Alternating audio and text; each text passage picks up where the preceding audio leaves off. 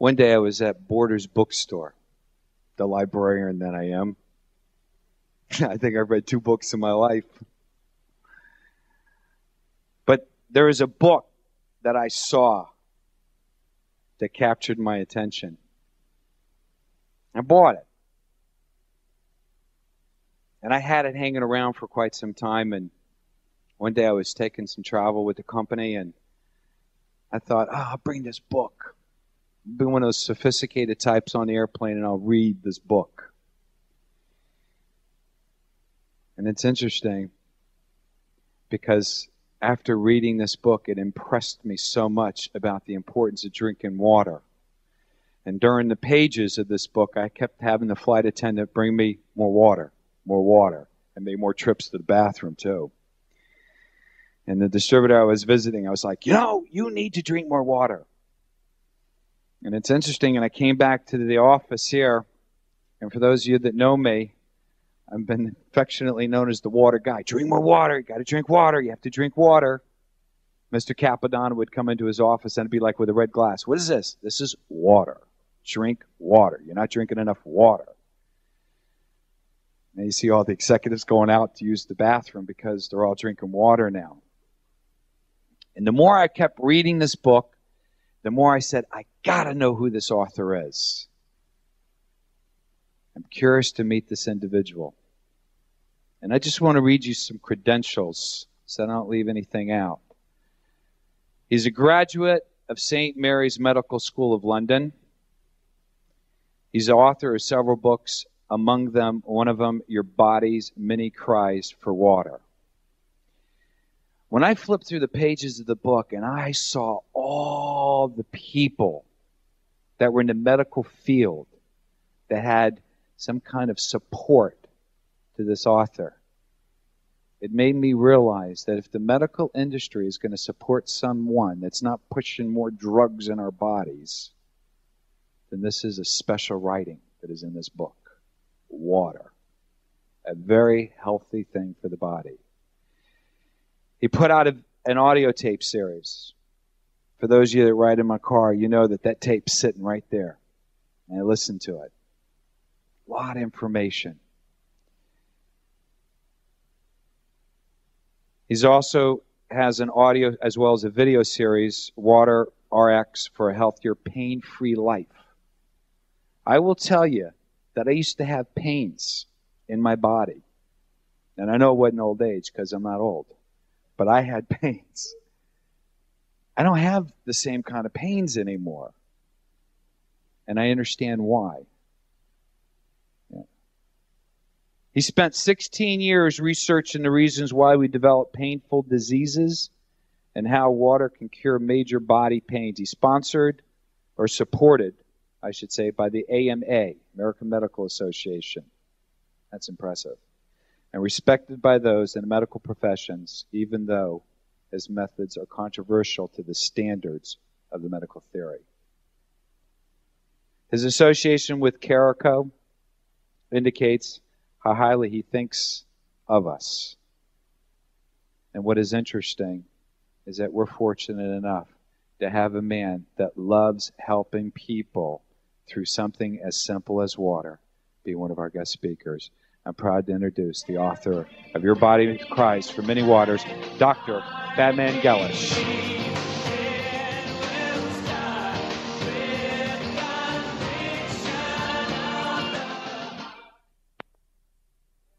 Good morning, ladies and gentlemen. It's a pleasure to be here with you and share with you information that will make every one of you a messenger of health and well-being to the people that you visit, the people that you come across, the people whose lives you will touch because you will teach them that they are not sick, they are thirsty. The greatest tragedy in medical history is the false assumption that dry mouth is a sign of dehydration of the body, the only sign of dehydration. This misconception entered into scientific research at the beginning of the century or towards the end of last century, and it's held on because it's advantageous to the pharmaceutical industry. The body, in order to be able to chew and swallow food, which is a primary function for our physiology, produces ample saliva, even though the rest of the body may be dehydrated. So this misconception that dry mouth is a sign of dehydration of the body has caused really unmeasurable tragedy in our society, has killed millions, hundreds of millions of people from ignorance. That's the foundation to our modern day medicine. At the end of 20th century, we don't know when the human body is thirsty because we've stuck to the idea that dry mouth is the only sign of dehydration. It was my fortunate luck and the happenstance that I discovered water has curative properties. Water relieves pain. The most severe pain that you can imagine, water can relieve when medication would not be able to do that. And this is on top of many years of medical practice. When I discovered this about 18, 19 years ago, and I've stuck to this information and researched it to the point that now, today, I'm an internationally recognized authority in my field. And I have produced a total shift of attention in basic instructions of medicine and have introduced the concept that it's water that regulates all functions of the body, not the solid matter that's in our body. Today, doctors give you this pill, that pill, thinking that they will find some sort of a solid composition that will turn the tide of events in the body and relieve pain and cure pain. Because up to now, we could not in the past cure any disease. We could only treat them. If you go and study a book in medicine, you will see that page upon page, hundreds of pages are written about any one topic, explaining the situation in the body when that disease is in the body. And when it comes to the explanation of what causes the disease, they all say etiology unknown. In other words, we don't know the cause. Today, we now understand that dehydration that settles in the body, expands gradually, produces so many different symptoms and signs. And because lack of water will also produce physiological upheaval in the body, the conditions that are produced by dehydration have been labeled as disease conditions. So many health problems of our society are produced just by dehydration. We can cure many, many diseases, many different pains, by adjusting the water intake of the body.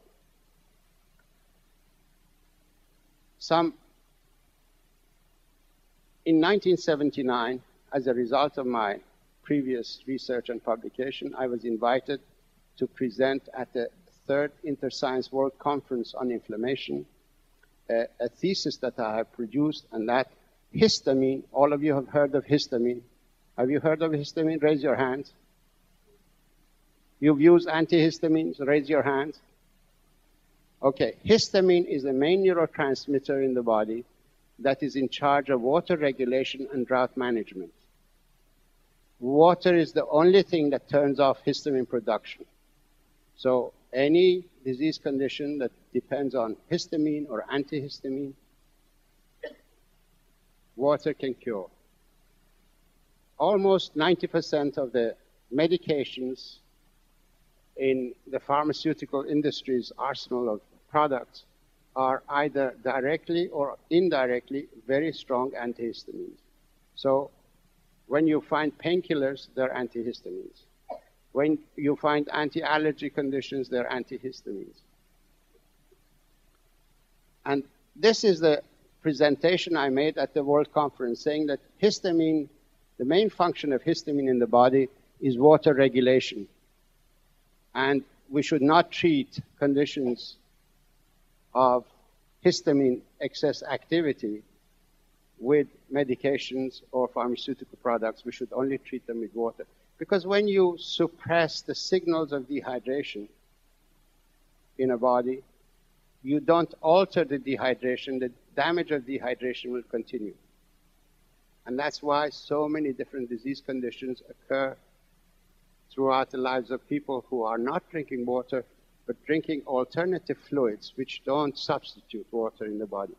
Caffeinated beverages, alcoholic beverages, sodas containing artificial sweeteners, excess fruit juices, they do not substitute water.